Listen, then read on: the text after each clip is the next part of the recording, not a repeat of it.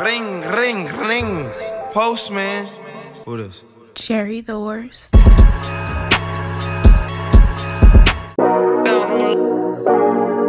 on my luck. When I get down on my luck. Down on my luck.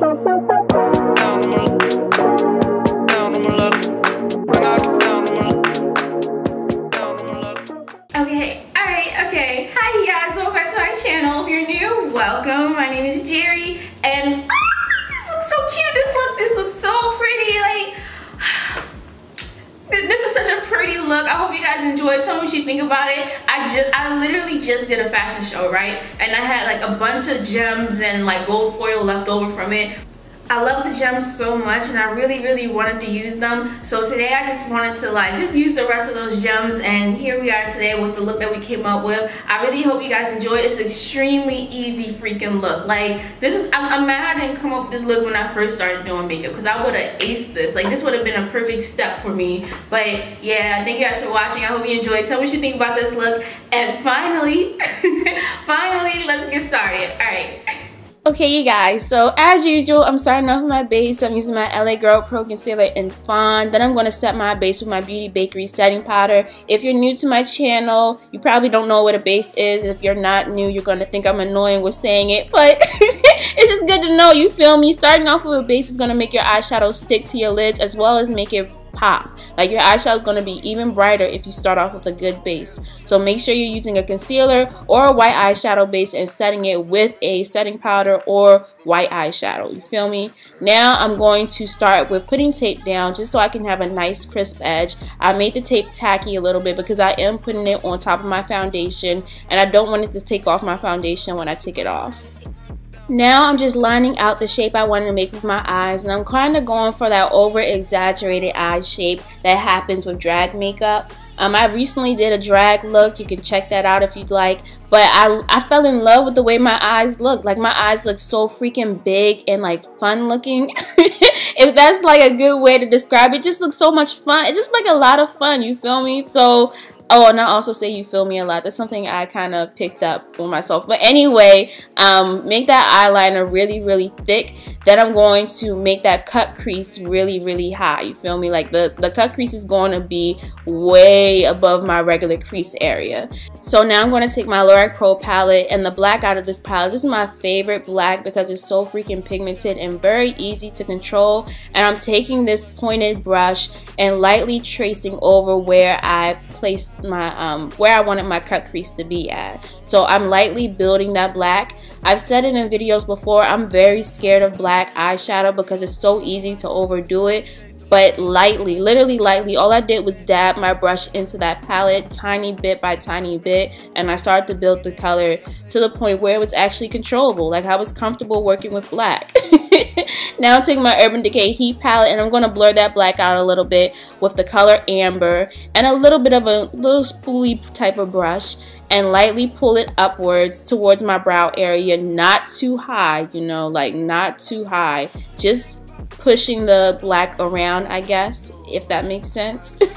I'm trying to explain the best way possible because I'm really learning as I'm doing the tutorial, you know. Like, I didn't know how to control black before, and now I'm realizing I can definitely control it. You know, the key was it literally just took more patience than I was willing to give it, you know, because I like moving fast. So now I'm cutting my crease. I'm cleaning up my crease area. I forgot to say, even if you're making a mess, don't fret, don't get scared. You're cutting it up afterwards with some concealer. I'm using my LA Girl Pro Concealer in Fawn. I probably should have never started with a base, quite frankly, because I am using black. However, it's a force of habit. So yeah, cut your crease, you know, make it high. I'm kind of making it higher than the crease that I originally mapped out for myself because I was like, I can do it higher, you know, like it needs to be higher. So yeah, just cutting my crease, trying to keep talking, but yeah. Then I took my heat palette again and took the color Sauced out of it and a flat brush and lightly started to tap that on top of my concealer just to make sure it's set in place, and I kind of wanted to add a little bit of color to it. Then I took my favorite jewels, my Michaels jewels, and my Glitter Lips glitter glue, and I started to place down my jewels.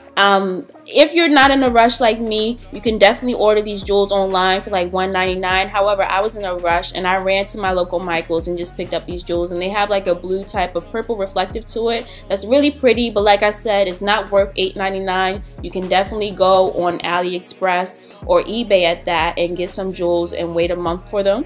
Because that's really how it be going. But yeah, I just placed these jewels on there and moved on to doing underneath my eye. I'm using my NYX eyeliner for this, and I just lightly lined underneath of it. Then when I got to my tear duct area, I lined underneath of my tear duct, if that makes sense, and placed white in the middle. Yeah. I'm gonna just show y'all instead of saying it in this one.